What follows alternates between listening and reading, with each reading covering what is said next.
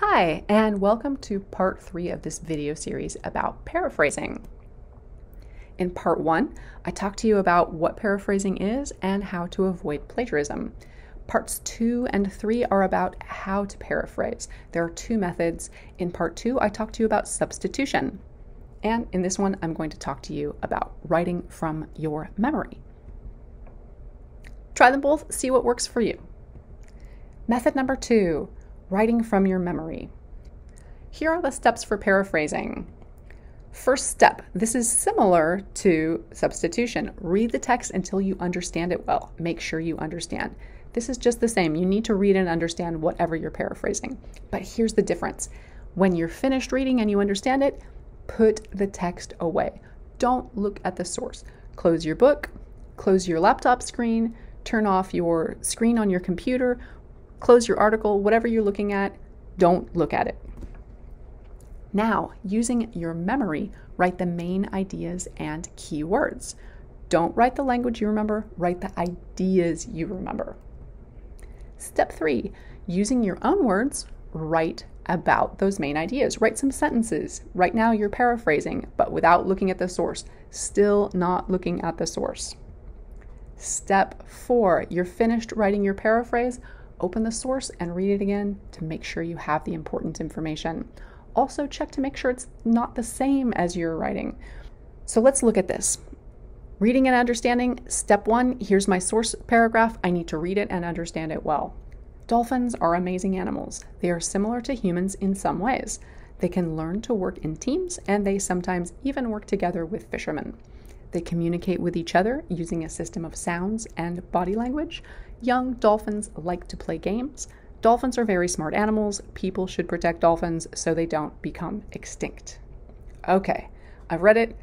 I understand it. It's in my memory. Step 2, I'm going to close my source. We can't see it now. I'm going to write my main ideas. I remember that they're similar to humans.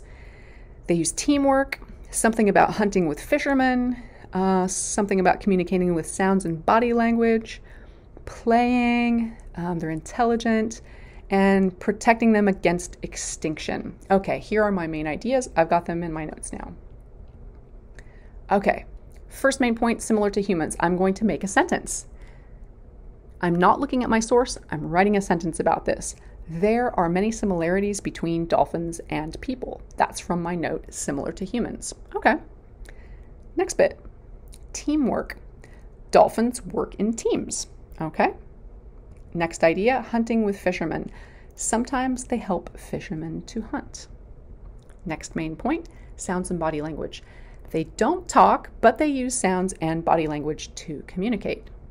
Play, they like to play, and they are intelligent. Play and intelligent. Okay, those are my main points. And then the last one, protecting against extinction. We must protect dolphins from extinction. Okay, so here is my paraphrase. My next step is I need to compare this with the source to make sure that I have all the ideas, but it's not too similar. Now for the last step, number 4, comparing your writing with the source. Here's my version. Here's the source version. You can see that my version is shorter. It's a little simpler. Let's see if it has the same information. There are many similarities between dolphins and people. Similar humans. Okay. Dolphins work in teams. Learn to work in teams. Yep, that looks good. Help fishermen to hunt. They sometimes even work together with fishermen. Okay, looks good. They use body language and sounds to communicate. Communicate, sounds, body language. Yep. They like to play, they're intelligent, play games, smart animals. Looks good so far. Last one, we must protect dolphins from extinction, and people should protect dolphins so they don't become extinct. Yeah, all the information is there, but as you can see, my version is very different from the source. It's shorter and it's simpler, and that means I probably understood it really well. So the final result for this method, writing from your memory, is that this gives the best results. You can see that my version is very different from the source. Using the write from your memory method, we have a paraphrased paragraph with the same information but written in a way that we understand better. It also shows our teachers that we understand the idea as well, so that's good for you and for your marks. In addition, it's good practice for your English. You're learning to say the same thing in different ways and put your ideas you learned into English. That's excellent practice for your English. So good luck with your paraphrasing. You can use the substitution method, you can use write from your memory method, or you can even use a combination of both of those. But make sure you do that paraphrasing so you don't get accused of plagiarism or copying or cheating. This is great practice for your English. I hope you do a great job of paraphrasing. Good luck.